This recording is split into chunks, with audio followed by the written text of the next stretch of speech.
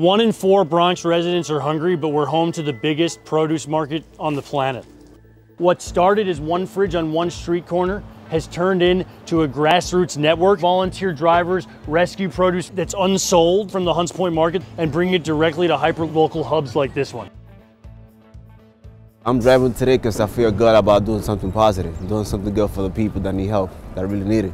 There's so much need here for the families, so it's good that everybody gets a chance to get something from the fridge. Hi, my name is Charlotte Alvarez. I'm a teacher in the American Dream School. 95% of our students are eligible for free lunch.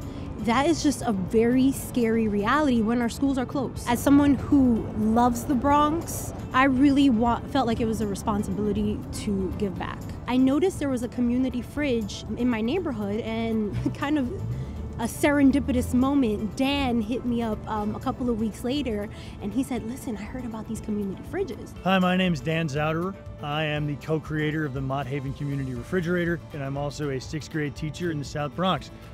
My students' families told me that they didn't have enough money to pay for food. This is just a community-run solution. Every time I'm by the fridge, I'm just reinvigorated when I hear people's stories of how they're using the fridge and how they're helping their families and other people in the community. I feel like it's important to give back to the community. It's free food for everybody. We got the community out here sticking together and each other. We all look out for each other. It's helping people. I see the impact daily. We just need more help and more volunteers. We've already been able to rescue 190,000 pounds of produce, and now we're taking that community ownership to another level. We're trying to raise $30,000 on Giving Tuesday, November 30th, to make sure that we can keep our program running. Every dollar contribution allocated funds the rescue and delivery of 21 pounds of food to Bronx residents in need. Donate today.